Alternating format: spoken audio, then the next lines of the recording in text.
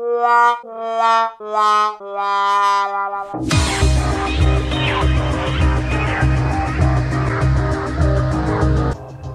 that it?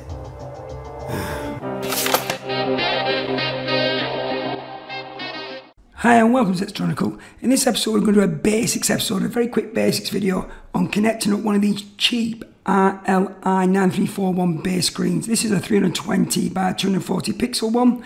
We'll be using the ILI9341 driver software to actually get it going.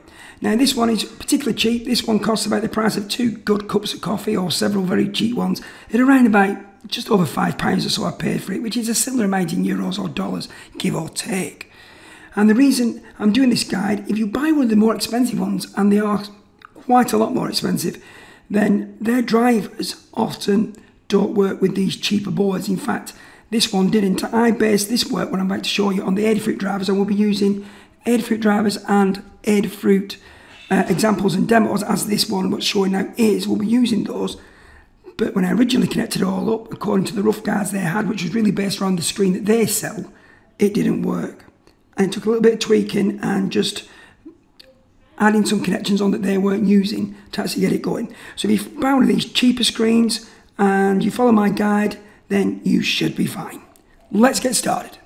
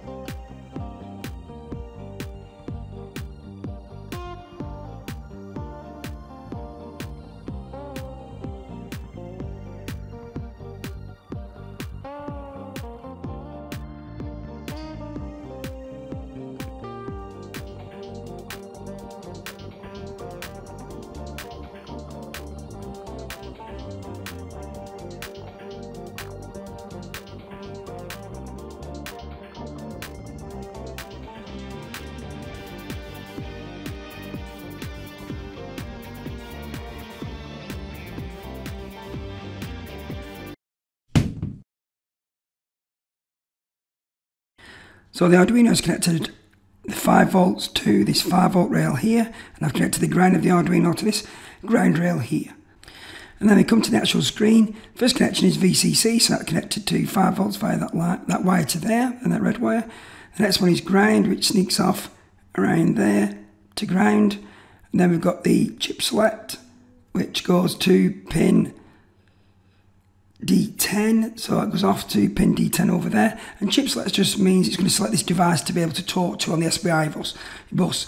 You can have several devices on the same SPI bus, and depending on which chip select line is lowered, is grounded, will depend on which device will start listening. And then the next one is the reset, and the reset goes to the Arduino's reset, which is just there. So we've got that connected to the reset line. And the next one is the DC, which is like a data control register, just basically how it's, it's going to talk to the different parts of memory or the registers of this device. And that goes to the D9 pin of the Arduino. And then we've got D11, which is 1, 2, 3, 4, 5, 6, because I'm losing count, 1, 2, 3, 4, 5, 6. So this one is the Mozzie pin, and that goes off to D11 of the Arduino. The next, keep losing my place, 1, 2, 3, 4, 5, 6, 7. The next one is the clock, basically, and that clock goes to D13 pin, so it sort of goes down here, jumps over there, and goes over to the D13 pin over there. And then the last one is this one, which is the LED, and that just connects up to 5 volts, so otherwise you won't be able to see the screen. And you may say, I've just said that's the last one, when in fact there is another wire connected. This wire is optional. You do not need this to make your screen work and write to it at all. This is the MISO wire connections. This is the MySol connection going to the D12 pin of the Arduino. If you're having problems getting the screen working, some of the Adafruit software that we're going to show in a little while will actually talk to this and try and get it to return some basic information about itself. So if you get no information back, then you know that you're basically not talking to the screen in the first place. So if you're having problems, you may want to connect up the MySol line, but it's not essential. Okay, so let's look at the libraries we need. We'll get them installed and we'll upload a demo to the screen. Okay, so we need to install a couple of libraries first.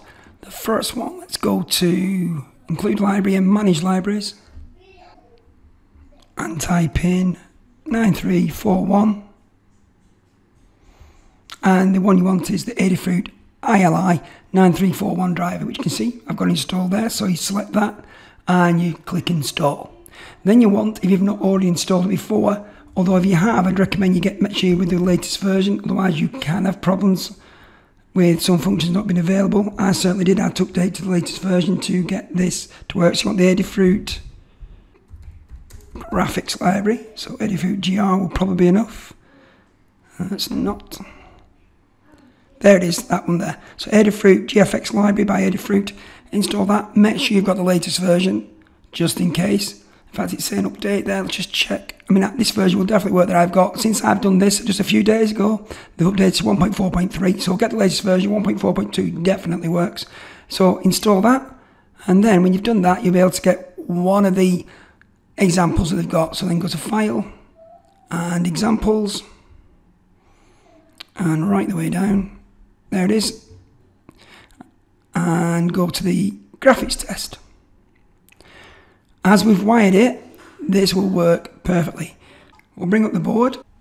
You can see when it's powered up, no code running, the LED is on full brightness and it's white. If I unplug the LED, you'll see that'll go off. So I'll just pop that wire up. There you go. And pop it back in. So you could put that under control of the Arduino if you wanted. You could connect that to one of the output pins. I think there's enough. It can handle the amount of current that this is doing. And I have to check, but I think it could. But there it is, all on, ready to wait for some demo code. So let's upload this graphics test. And it's starting to upload. We should see it appear on screen soon. And there we go. So it goes through the standard sort of Adafruit test that they do. Get some text, get some lines drawn. They do this with basically all their display screens. And that's it, working perfect. So that's it for now. I'm going to do some more projects using this screen, quite like this screen. I might even look at, I think I will have to look at speeding up. For normal applications, this sort of speed is fine. As I do the odd game or two, and I've got a game that I definitely want to do that I was mean to do. Well, I started a few months ago with a different screen, which turned out to be not suitable when I thought it would be. I'm going to try and work with this screen, see if I can get the speed and what I need out of this screen, which I think I can, and then I'll be doing some game work as well, and some other projects involving the screen. I think it's really neat. And we'll also, I'll do a quick video at some point with the connections you need to do and the software you need to do so that it's touch sensitive, so you can actually click on things as well. But that's it for now. Thank you very much if you've got to this part of the video and putting up with my voice. My voice, as you've noticed, has been going again. It's going to be like this for a little while. A bit craggy, a bit croaky, but hopefully we'll get it sorted shortly, in a few weeks, hopefully. So, if you like this video, hit that like button. Or if you really liked it, hit that subscribe button if you'd like to see some more. And if you want to patronise me, go to Patreon. If you want to patronise me, then leave a comment below. All for now, catch you later.